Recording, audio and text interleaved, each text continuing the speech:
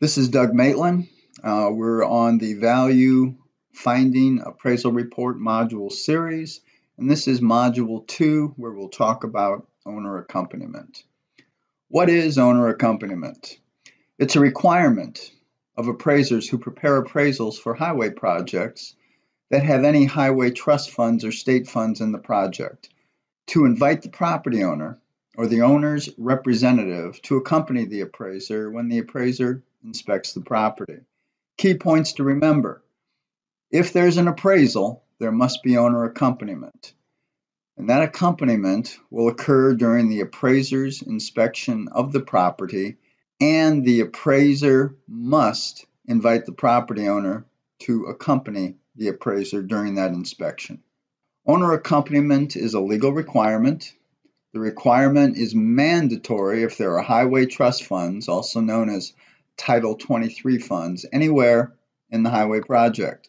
And from 49 CFR, this is the requirement. It's under 49 CFR 24.102 under Basic Acquisition Policies, and the regulation is before the initiation of negotiations, the real property to be acquired shall be appraised, and the owner or the owner's designated representative shall be given an opportunity to accompany the appraiser during the appraiser's inspection of the property. That's a federal regulation.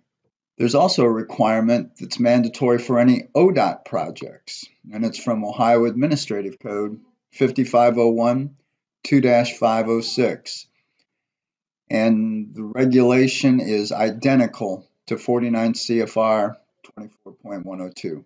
ODOT procedure for owner accompaniment is 4000.07 of the Real Estate Manual, and it is, on a project, the appraiser shall extend an invitation to the owner or the owner's designated representative to accompany the appraiser during the appraiser's inspection of the property. The right of accompaniment does not extend to waiver valuations. The appraiser is required to make reasonable accommodations to the owner or the owner's representative that would allow accompaniment. Moving on to the next page, the appraiser shall document the extent of accompaniment that at a minimum shall include the date invitation to accompany was made, how the offer of accompaniment was made by phone, letter, or personal visit, the owner's response to the invitation, the date of the inspection, the names of people present during the inspection, and their relationship to the owner. If there was no accompaniment, you need to state how the right of accompaniment was extended to the owner, the number of times the appraiser attempted to contact the owner. The appraiser may voluntarily use Form RE91, which is the owner verification of property inspection, to document if the owner did accompany the appraiser. The appraiser is required to make at least 3 reasonable documentable attempts for owner contact. The appraiser may then contact the district explaining that contact cannot be made. The district official may then direct the appraiser to proceed and create the appraisal without owner accompaniment. That will be a district decision, not an appraiser decision. The purpose of owner accompaniment is to ensure that the owner has the opportunity to advise the appraiser of any unique features of the property which may have a bearing in the valuation of the property, and to indicate elements of the property which might not be obvious to the appraiser. This is the certificate of appraisal that accompanies any value finding appraisal report. Items 1 and 2 on the certificate deal with owner accompaniment.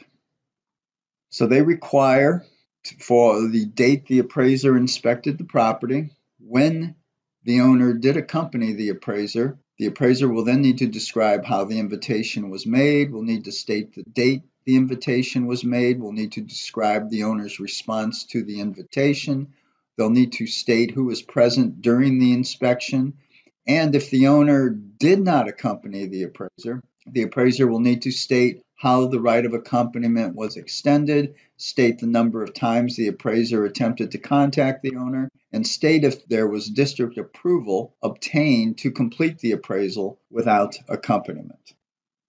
Here's what the RE91 owner inspection form looks like.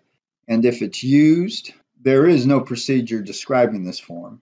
And if the appraiser does use this form, they'll have the owner initial in one of those three boxes. Either the owner did accompany the appraiser, the owner did not wish to accompany the appraiser, or I've requested the person identified below to accompany the appraiser.